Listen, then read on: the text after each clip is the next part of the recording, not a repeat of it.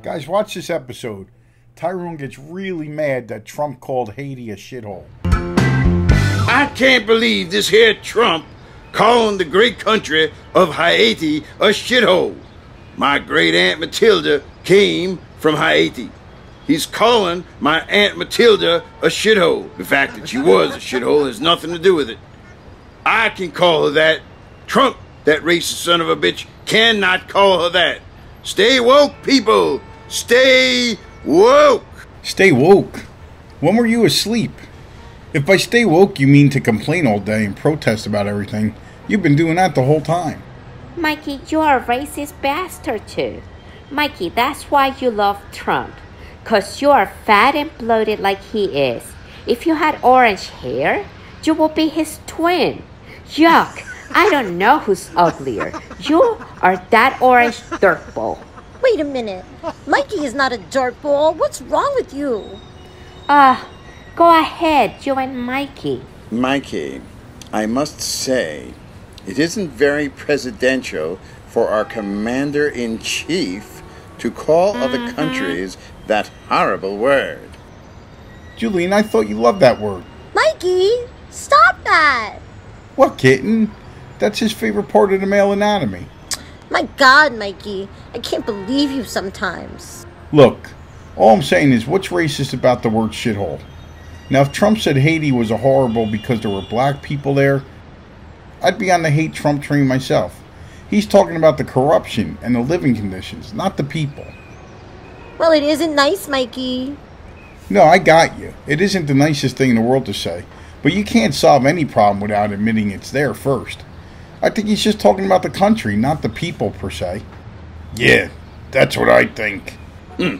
Well, you and Mikey and Trumpy are all racist. That's all. I ain't racist. No worries, balls. That's what you get called the minute you disagree with them. You either step in line or you are a racist. That is their weapon. I keep telling you, everyone is racist in their own way. That's true. Any white man will become apprehensive if a group of young black men is walking behind them on a lonely street after dark. And even if they are cute. That's not racist, that's just smart. Why, you fat bastard? I hate your guts. You know what scares me? If a fat Italian bastard is hungry and I'm too close to him. That scares me to death, Mikey. I might get a whiplash from watching the pasta flying past my face while you are shoving it down your throat. Aw, that hurts my feelings, you little tramp. Would you two stop it? Mikey, you aren't racist. Why do you say it's smart to be afraid of young black men? That's terrible. Look at me, kitten. I grew up in a bad neighborhood. My mom was always scared because it was rough. That's not racist, that's just real.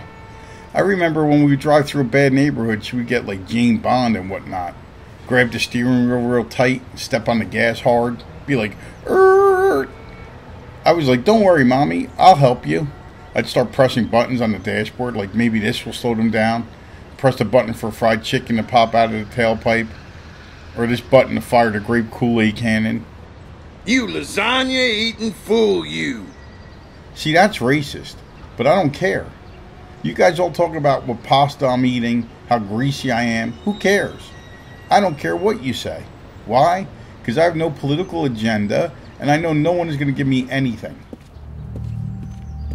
Uh-oh, here come some brothers I don't know. Let's get moving along. Hey, it's Mikey here. You want to watch more? Subscribe to our channel, and don't forget to share with your friends. Have a great day, dudes. See ya.